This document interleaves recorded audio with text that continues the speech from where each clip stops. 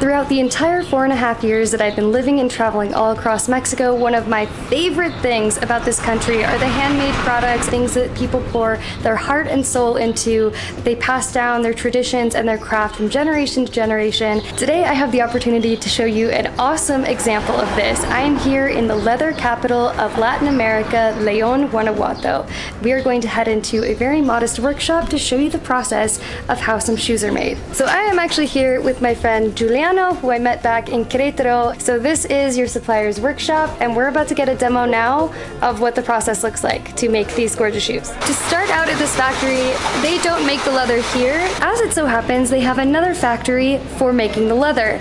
60% of the process is done here, 40% is done beforehand. You know, that's like the kind of gross stuff, the skinning it, and you know, anything to do with the blood and guts of it all, and that has to be done in a different area because of the chemicals that are used and the smell. This is in a more residential area, so that's why they get it. When they get it, it looks like this, and in order to turn it various colors, they use this big apparatus over here, and to turn it colors like this, these browns, you know, dark brown and like the lighter brown colors, they use a type of dust and they roll it around in this giant barrel for about 8 hours. Next, they've got to throw it in a smaller barrel for the drying process. This can take anywhere between 1 to 2 days, sometimes longer, depending on the time of year, whether it's the rainy season or the dry season. We're about to head to another part of the factory where they do a different type of processing. If the leather isn't meant to have those natural earthy tones like the browns, then it's here they can paint it with various colors and then they hang it up to dry. I also got to give a shout out to these adorable but ferocious dogs they have on the property, who were both mad at our presence and very curious what we were doing there. Now let's head back to their other factory to see what it looks like once the leather is all prepped, painted, and ready, and how that turns into a shoe. If you're digging this video so far and you want to see more like it, be sure to hit that subscribe button. So I am here with Paco, one of the owners of this factory. ¿Y puedes decir a mis suscriptores la historia de su familia y también de la fábrica? Sí, cómo no. Inició mi bisabuelo hace 70 años, luego le siguió mi abuelo pero paterno, o sea, el esposo de mi abuelita. Lleva más de 50 años en el negocio del calzado. Ha viajado por toda Europa aprendiendo muchos conocimientos. Luego siguió mi papá. Es como la herencia que nos ha dejado pues mi abuelo, más que nada. Y aquí, si nos ve, pues, mi hermano que también está ahí trabajando, mi primo, un trabajador. Somos prácticamente cerca toda de la familia. 40 familiares aquí en este negocio. Wow. Pues que sí, que aquí en ese tejabancito se hacen muchos pares para todo México y parte de Estados Unidos. Wow, increíble. Muchas gracias por invitarnos aquí para ver todo el proceso. Increíble la historia de tu familia en la fábrica. No, yo encantado de que conozcan un poquito el proceso del calzado y que vean cómo se hace aquí en México y en León, en el barrio del Cuecillo, que es el tradicional de México.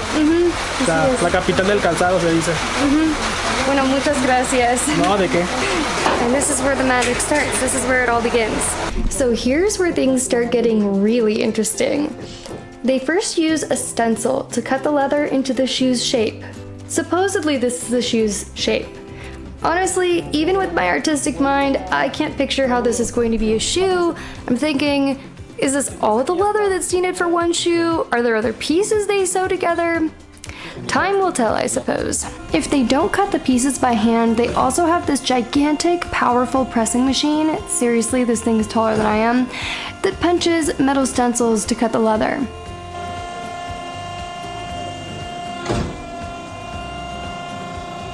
Next, they apply a layer of glue to the inner curve, which I'm assuming would be the part around your ankle, and then they make 5mm cuts in the curves.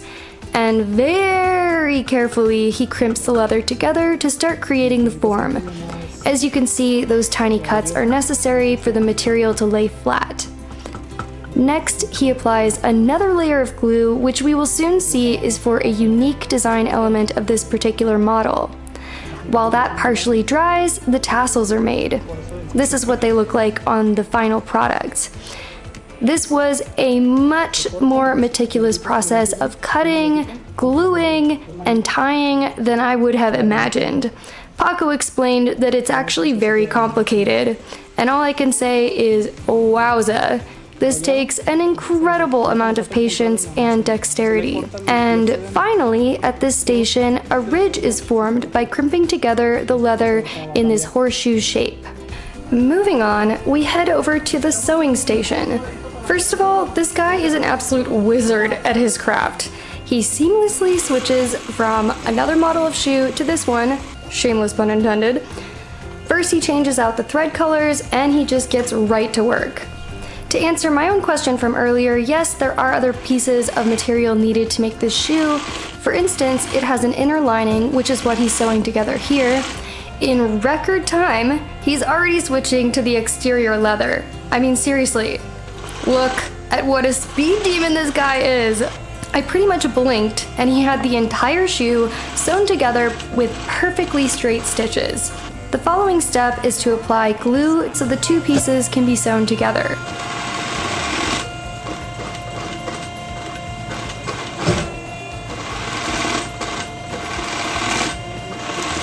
Finally, our amigo here does a bit of trimming and it's ready to pass off to the next person.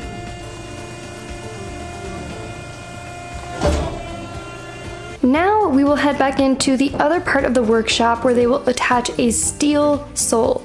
Yes, steel. I was surprised by that. What you see here is him nailing the inner sole to a hard plastic mold to help create the shoe's final shape. A bit more trimming is necessary, then he begins to apply a layer of glue to the sole and also to the inside of the shoe's leather. Throughout the process, I kept thinking, wow, they're using their hands with all these glues? I would think the chemicals would be dangerous, but given that they've been doing this for decades, I'm going to have to assume that they know the procedure and any risks associated with it.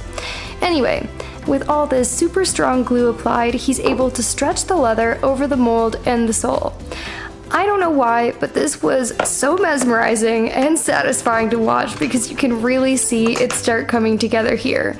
Also, he's just like really good at his craft. All of them are. There was probably about 5 minutes of stretching and pounding at this step until he proudly showed us what is really starting to look like an actual shoe now. It's not finished though, of course. Over here, you have this powerful sanding machine where he roughs up the leather on the bottom to create enough texture for the exterior sole to adhere properly. Wow, apparently today is the day for rain here in Leon, so I'm not sure if you're going to be able to hear me, but at this point, they're going to have to wait 1 day or ideally 2 days or more for that to dry so it doesn't fall apart in the next steps. So then after the 1 or 2 days are over, once the glue has completely dried, the next step is going to be to put this sole attach the sole to the shoe. So they have this really scary, powerful machine over here that basically pushes that sole up into it.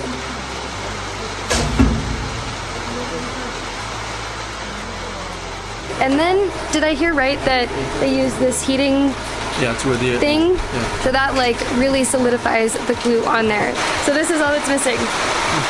this last part. We just pretty much saw an entire shoe being made today here. There are a few other details that go into the shoes as well, like attaching those tassels we saw them make earlier, and using the stamping machine to imprint a gold logo on the insole.